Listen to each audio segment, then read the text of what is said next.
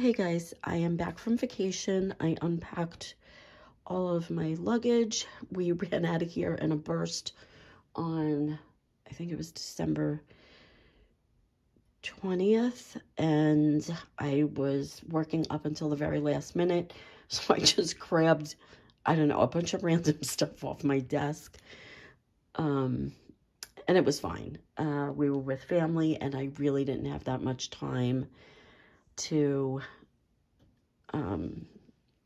journal and relax a lot on this vacation. So I'll just show you really quickly what I packed. So this is going to be instead of what I packed, what I'm unpacking from this vacation. Oops, sorry about that. Cross my fingers. I had this super cozy scarf that I brought with me, and it's kind of like a scarf and a blanket at the same time because it's 75 down in the valley in Arizona, and it was 1 degree on the day we left Flagstaff. So yeah, I needed to pack warm clothes and cold clothes, which is really frustrating when you're going away. And this army green canvas tote, I love this tote, and I bought this like 10 years ago in Walmart, and it still looks amazing. And I actually bought it in black too, and I have it filled with some beach stuff downstairs, but it has a big gigantic pocket on the front. And I just carried all my journaling supplies like this wherever we went, and then on the plane coming home I just kind of stuck that in my carry-on luggage. So I brought this has an A6 Hobonichi in here with some Bible scripture and a lot of quotes from saints, and I brought that with me because that always inspires me and makes me feel good. This is my Milo pouch. I'm not going to open this up. I've shown this in another video. It basically just has highlighters, glue sticks, what is that tape stuff called? The tape runner. And yeah, just a few basic journaling supplies, a little, I think my mini scissors in there. I also brought this pen pouch, which I got from Luna Lisa, and I believe she's an Etsy seller based in Arizona. Whoops. And I love this because it had this wildflower print on it, and I was just happy and cute. And I just have some journal stickers, which I did not use. A couple of washi tapes. Hold on, I'm going to switch hands. This is easier for me. A couple of washi tapes, these butterflies, and some grid tape, hotel thing, card holder, Post-its from one of the hotels. We were in Walmart, and I saw these button beads, and they're like wood with these vintage floral prints on them, and I don't know, they just were really cute. It reminds me of that whole Pioneer collection thing they have going on there in the cookware section, and I don't know, I just thought they were cute, and I'll figure out something to do with those. Habit tracker, a prayer card. We stopped in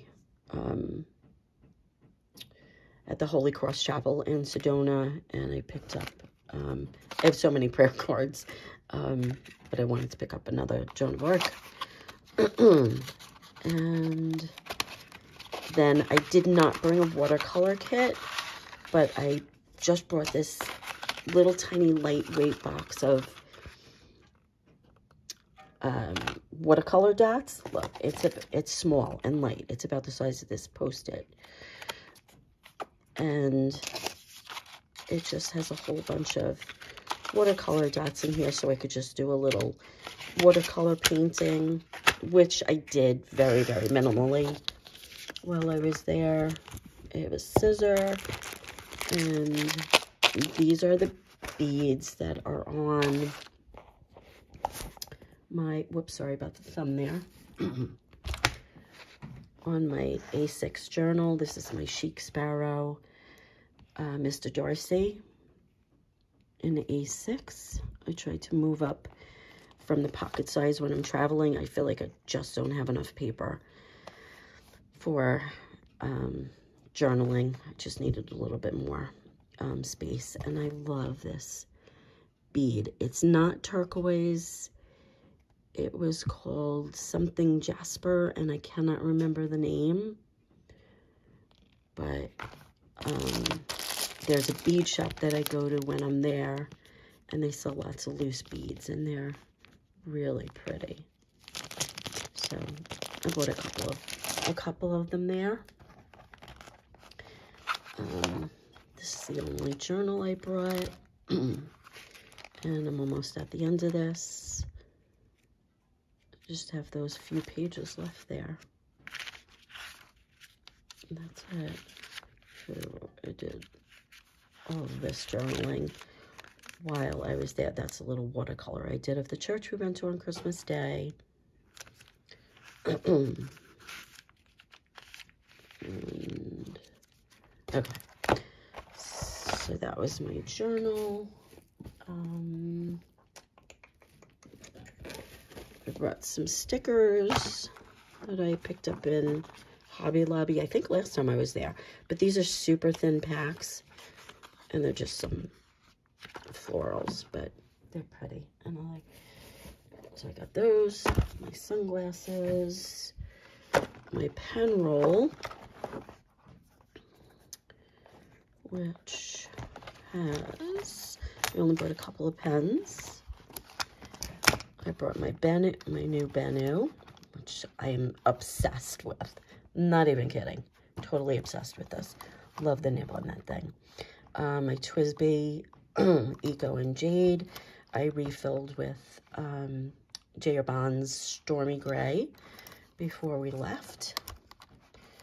A Parker ballpoint click pen. Kaveco. This is a Cross Wonderlust in Borneo, and I was trying to use up the last of the Robert Oster bronze ink in there. And then I brought this, hold on, I'm switching hands again. Oh, and this is the hand stitch leather tee pen roll that I've been using all year. This Friction, there it is, pen, which is a really great writer, and I love the charcoal gray ink that's in here. But not only is it erasable, it's like invisible ink. I was journaling on some pages in here, and I started noticing that when I was pushing down, like on the next page, some of the ink was like disappearing. Like one day I came back here, and the word Adobe was like half erased. So, yeah, this is not for archiving your words. They'll just fade right off the page. So, be warned about that. Okay, for quick note-taking, but let that be all you use it for. The church we went to on Christmas, the speaker, Matthew Kelly, had donated books to the church, and yeah, it was really great. I read this in 2 sittings, and I highlighted so much of the book. And it was really inspirational and relevant and inspiring. And yeah, it was a quick read. And so I suggest picking this up. Life is messy for all of us. Nobody does it perfectly. But I really like this book. It was really good. And then we went to a bookstore, and they have lots of used books, used bookstores there. And I love vintage botanicals. So I picked up this one, and I'm going to scan a few of the pictures, and the rest of them I don't know, I may cut out to put in journals, but look at how pretty that is. So I got that. Local newspaper. Arizona Highway Christmas edition from years ago.